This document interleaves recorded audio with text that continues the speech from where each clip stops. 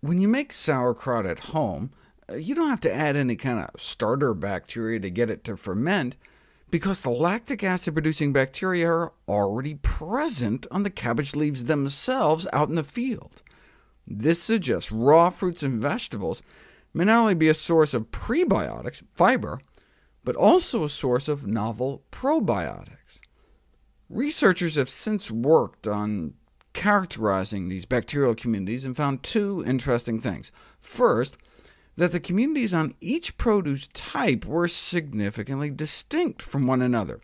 So the tree fruits harbor different bacteria than veggies on the ground, and grapes and mushrooms seem to be off in their own little world. So if indeed these bugs turn out to be good for us, that would underscore the importance of eating not just a greater quantity, but greater variety of fruits and veggies every day. And second, they found that there were significant differences in microbial community composition between conventional and organic produce.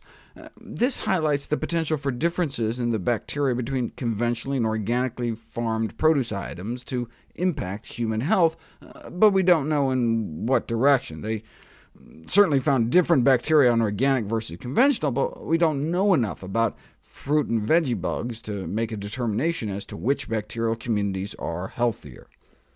What about probiotic supplements?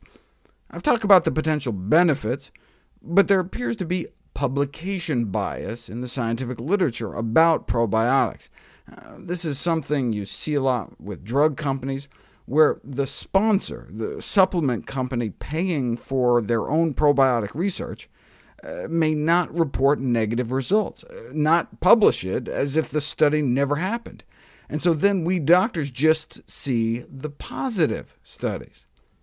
Using fancy statistical techniques, they estimated that as many as 20 unflattering studies were simply MIA. And even in the studies that were published, even when the authors were directly sponsored by some yogurt company, the conflicts of interest were very commonly not reported. There's also been concerns about safety. A review for the government's Agency for Healthcare Research and Quality concluded that there's a lack of assessment and systematic reporting of adverse events in probiotic intervention studies. So while the available evidence in randomized controlled trials does not indicate an increased risk for the general public, the current literature is not well equipped to answer questions on the safety of probiotics with confidence. This is the study that freaked people out a bit.